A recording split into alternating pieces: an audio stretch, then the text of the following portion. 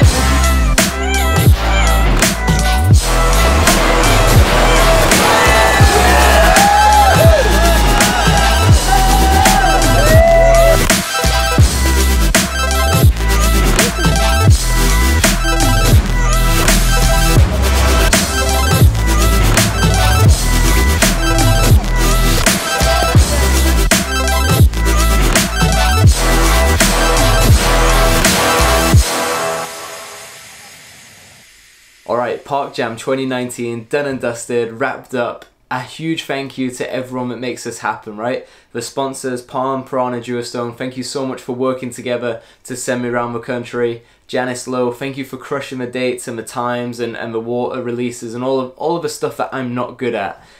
Joe Ray Dickens, thanks for crushing the filming and the daily edits. I really appreciate it. And most of all, thank you to everyone that came out and went kayaking with me. I had such an awesome time. I don't get to spend that many days of the year kayaking in the UK, but I really enjoy it when I get the chance to, and that's part of why I really enjoy cruising around the UK, because I get to see all the local kayaking communities and kayak with you at your local spots, and I have a blast. So thank you to everyone for just making it really fun. Throughout the Park Jam I was taking down notes of a couple of key highlights from each venue, and I mean I have pages of this stuff. There were so many great moments that if I tried to put them all in one video, we'd be here for an hour and it just wouldn't work. So instead, I'm just gonna talk about a couple of them right here.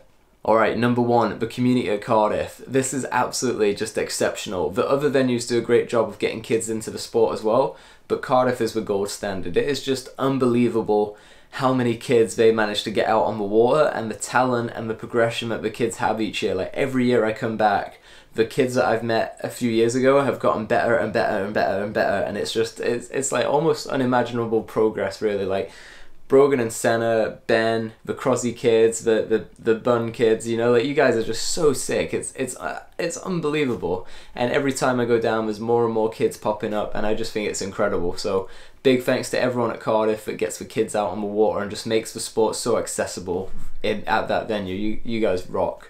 Another one here, a lot of the times in the videos we feature the kids doing like really impressive things, like the really talented kids, and I love putting them in the videos, and I absolutely love the upper end of it, but I also love the other sides of it. And this one kid, I think his name was Matt, I really hope I got that right. If I didn't, I'm sorry, but I met so many people this past 2 weeks, it's been hard to keep track of names. Anyway, Matt was like this 15-16-year-old kid, and he swam like 15 times on our day at Teesside, and every single time he would just pop up, self-rescue his kayak, empty it, and get straight back in. And I just really enjoyed seeing this kid's like toughness and tenacity and just positivity throughout it, and I think the kid's gonna get really, really good over the years if he keeps at it with that attitude. It's brilliant. But to see like the start of the sport, as well as like the kids that already have a good handle on how to do cool things on whitewater is really special to me. And Yeah, I'm stoked on it. Another highlight for me at Teesside was meeting young Jamie, and I saw Jamie do a couple of good runs down the easier course, and he had pretty good technique and a pretty good understanding of water and a feel for it, but he wasn't that confident about hitting the short course on his own. And you know, I completely get that, because he's 12 years old, he's pretty small, and that hole on the short course is massive. And Teesside lent me a duo, put Jamie in the front, and then we just had a blast on the short course. It was so much fun. We were surfing the wave, high-fiving people, hitting that huge hole at the bottom, and that thing is so powerful. On one of our laps down, Jamie almost got ripped out the front of the kayak. It was wild.